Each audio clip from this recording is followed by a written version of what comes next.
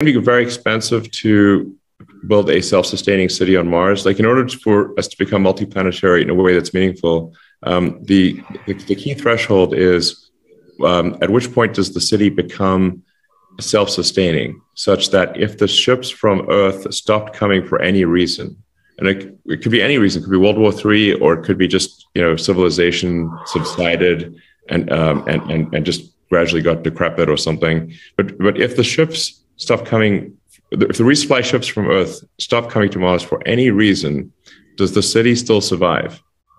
And that's like really a large base of resources that are needed on Mars. You can't be missing any one critical ingredient. And you can think of this like there are these various great filters, that perhaps stop civilizations. And one of the great filters is, will we become a multi-planet species or not?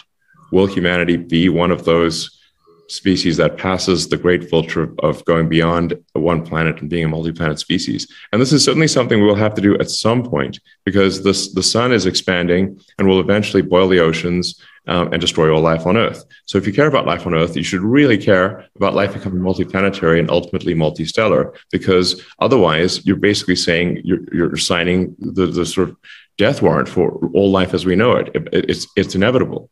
And then there's also the various things that killed off the dinosaurs. If you look at the fossil record, there have been 5 major extinctions that are sort of on the order of 80 to 90% of all creatures on Earth dying for a wide range of reasons.